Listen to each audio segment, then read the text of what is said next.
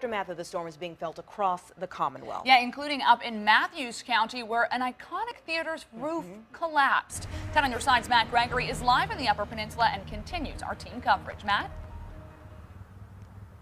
Yeah, Anita and Deanna, we're up here in Gloucester, just outside of Matthews County, where this is what the conditions look like. The snow's turned to ice, and it's still, while roads have been plowed, you're still seeing areas that aren't quite clear yet. In addition to that, there was another disaster that happened Friday night during the first round of the storm, and that took out a historic landmark.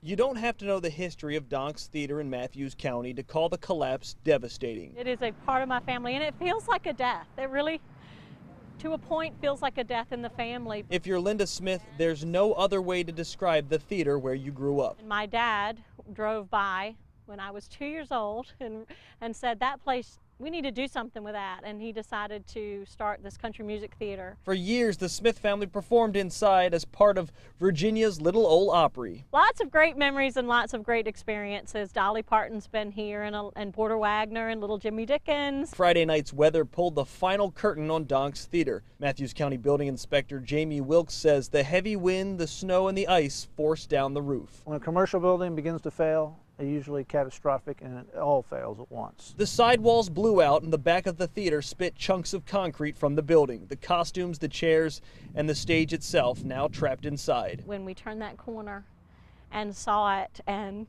I have to admit, tears flew. With each onlooker and each photo snapped, you can see how much Donk's Theater means to not just the Smith family, but Matthews County. We plan to make music, yes.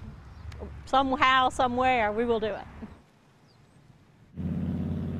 I spoke with the building inspector. He told me that they do expect to start demolition tomorrow. Now, as to whether or not the building will be rebuilt, that's up to the owner, and we'll have to wait and see. Near Matthews County in Gloucester, Matt Gregory, 10 on your side.